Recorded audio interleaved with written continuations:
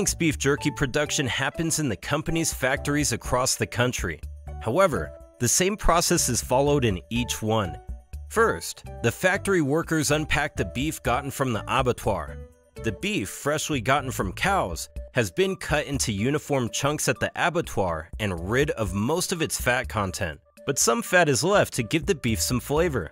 Next, the beef is sorted and cleaned repeatedly to get rid of as much blood as possible before they are put into a mechanical slicer, which cuts them into small thin strips which are no more than 5 millimeters thick.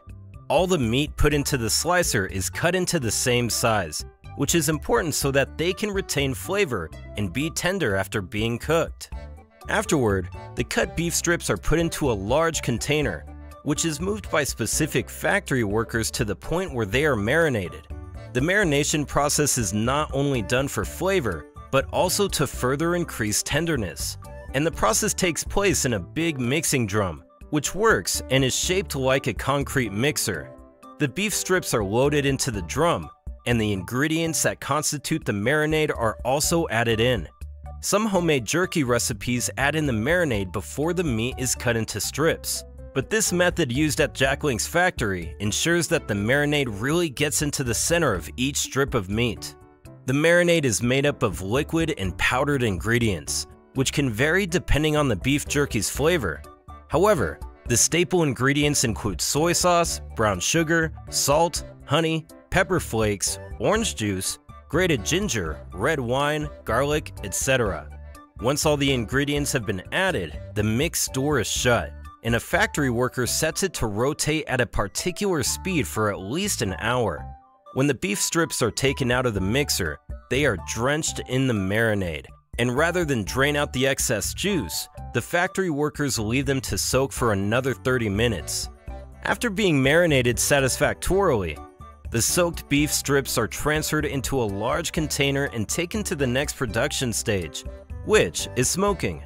Before the beef strips are taken into the smokehouse, a group of factory workers prepares them, because this is one of the things that technology cannot do perfectly. This preparation involves arranging the beef strips on stainless steel rods, and the workers ensure that the strips are well arranged and spaced to allow for maximum air penetration, which is important for the beef to be properly cooked. Each rod holds about 30 beef strips, and when they're filled, each rod is placed on a rolling rack, accommodating 100 rods.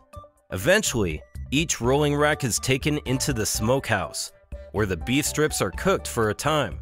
The smokehouse works in a very special way, which is different from regular ovens.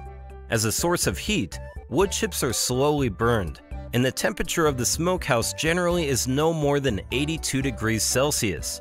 This slow cooking allows the meat to tenderize, retain their flavor, and add in that smoky flavor as a bonus.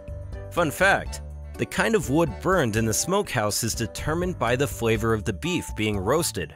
For example, spicy flavored jerkies are roasted using mesquite wood, while hickory or apple wood is used to roast sweet jerkies like honey barbecue. The roasting process lasts about 5 to 6 hours, and at the end of the process, the meat strips come out completely cured, all thanks to the warm air which completely circulates each smokehouse. Once the cured beef strips are brought out of the oven, they are placed on conveyors, which move them from checkpoint to checkpoint, where a skilled technician observes them to see if any strips fall short of the company's requirements. First, their thickness is measured to see if they fall into 3 to 4 millimeter range. And finally, another group of technicians checks for taste and texture. If any strip is not properly cooked or tastes off, it's discarded, along with the rest of the batch. However, thanks to the competent staff, that rarely happens. Another group of workers examines the length of the strips and ensures that they are about 7 centimeters long. After all these qualities have been checked, the approved strips are sent on to the next production stage, packaging. Before they are finally wrapped up and sealed in packs, the strips are conveyed to an automatic scale, where the right amount per pack is measured. While that happens, the packaging machine prepares the pouches in which the beef strips are placed. These preparations include printing the expiration date, installing a zipper, and filling each bag with nitrogen to displace oxygen. Oxygen is eliminated because it is one of the biggest agents that initiates food spoilage. For extra protection, another machine drops a pack of oxygen absorbers into each bag, and with that, they are ready to be packed with the pre-measured beef jerky. After the beef is placed inside the bags, they are sealed shut and a conveyor transports them to the boxing area. The packed jerkies are checked one last time by skilled technicians, whose job is to check the oxygen and nitrogen content of each pack. All these measures are taken to ensure that the jerky has a shelf life of about 15 months. Finally, they're boxed and shipped off to retail stores within and outside the country.